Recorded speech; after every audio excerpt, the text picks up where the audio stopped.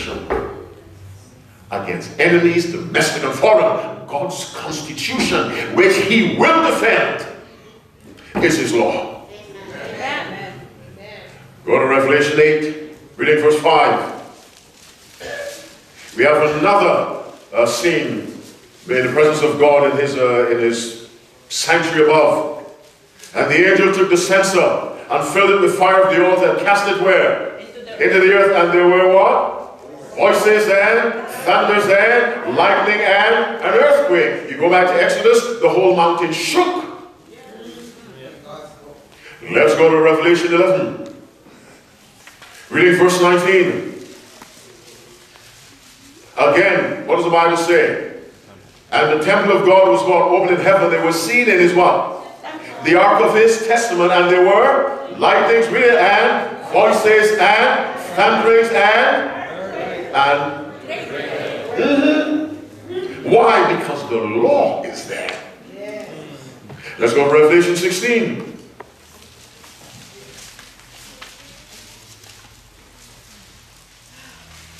Let's read verse 18 of Revelation 16. This is the seventh angel. He says, it is done. And there were what? Voices and thunders and lightnings. There was an earthquake such as was not since men were upon the earth, so mighty an earthquake and so great. Here again we have the same thing. Because why? We're looking into the throne room of God, where the commandments are. So way back in Exodus when they were given, nothing has changed all the way down to Revelation, which brings us to the end of the world. Lightnings, voices. Why? Whenever God's law is present. So God gave the law to the Israelites. God gave a lot of things to the Israelites. It's 12 minutes to 8. Go with me to Romans chapter 9. Our subject is what? The best of everything. Romans chapter 9, reading from verse 1. Let's go there quickly. Working your way back from Revelation. Romans chapter 9, reading from verse 1. Paul says, I say the truth in Christ, I lie not. My conscience also bearing me witness in the Holy Ghost, that I have what? Great heaviness and continual sorrow in my heart. For I could wish that myself were what? Accursed from Christ. What does that mean? Lost. Paul is saying, if my being lost can save my people, I'm prepared to be lost.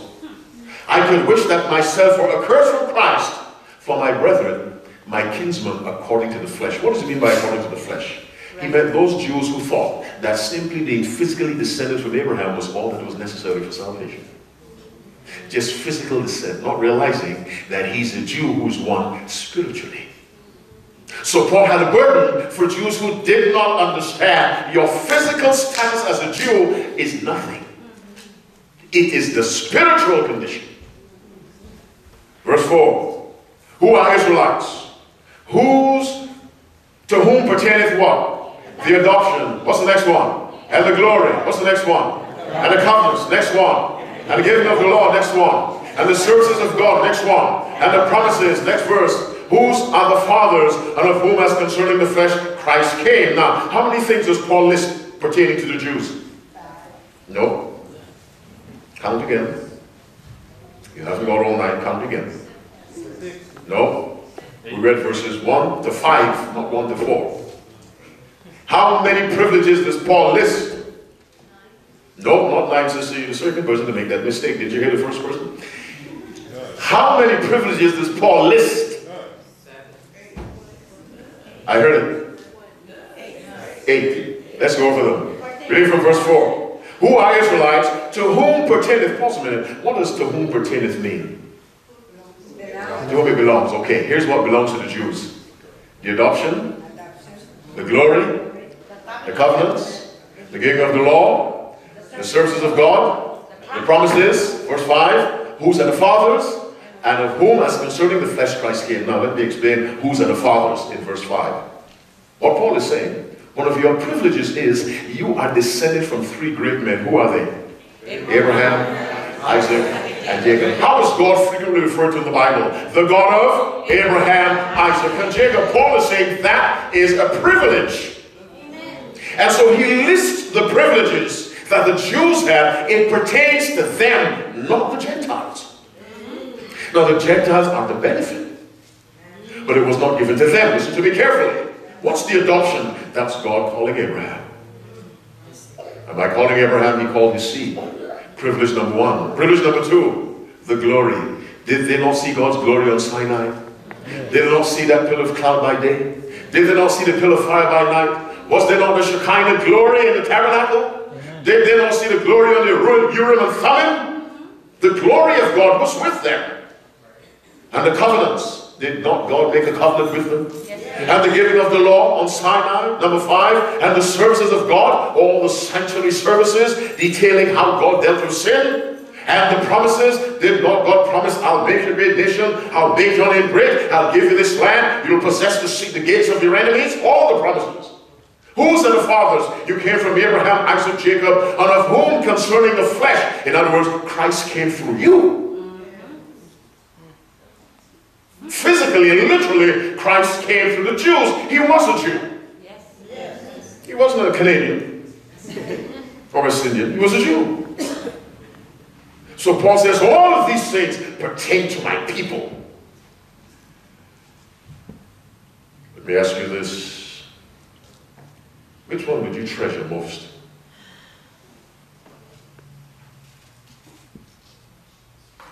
You forgot them? Let me review them. You said what, sister? The promises. Oh, the promises. Tremendous privilege, all right? One sister actually would treasure the promises. What would you treasure? Christ came through your line? No? You don't like that? You prefer Barabbas to come through your line? What's wrong? You don't treasure that? All right. Well, I can't choose for you. Which for you would be most important? Tell me. One sister says the promises. What do you say? The what? Christ coming through you. All right. Yes, my brother. The adoption, God called Abraham. And didn't call anybody else. The adoption. Anyone else? The services of God. How does God deal with sin? Sin is our enemy. We need to know how does he deal with sin. But the Bible tells us which one was most important of the 8. Go to Romans chapter 3. The law. Our subject is the best of everything. Which is the best of the 8? Romans chapter 3, reading from verse 1. The Bible says, what advantage then hath the Jew? Or what profit is there of circumcision? Now the word circumcision had come to mean everything that the Jews treasured. Everything Jewish. That's circumcision. When you hear the word democracy, you think United States. You hear freedom of speech, you think United States. Circumcision was a word that came to refer to everything Jewish. Are you following me? Amen. So Paul says, what advantage then hath the Jew?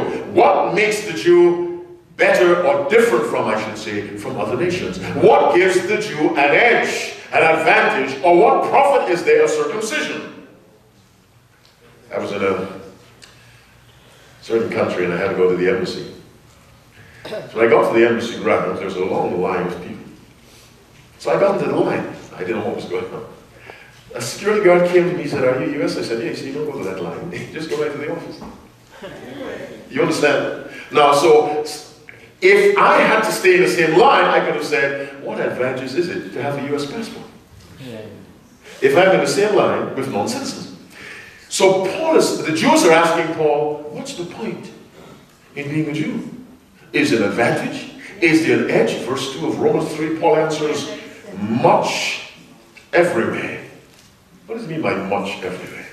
What is every way? Everything. We live at how many levels? Physically, you have to eat, right or wrong. Yeah. Mentally, you go to school. Emotionally, you have relatives and friends. Socially, you have your financially, spiritually. Paul says much in how many ways? Every way. When you're a child of God, you have an edge every way. And people despise that edge and go to Satan. Much every way. Then he identifies the one among all. What's the next word? Chiefly. Pause. English class. What does chiefly mean? Primarily. Give me another word. First. Give me a word or expression. Supremely. Let's stop on supremely. Primarily, first, supremely. Paul says you have an advantage in every way, but first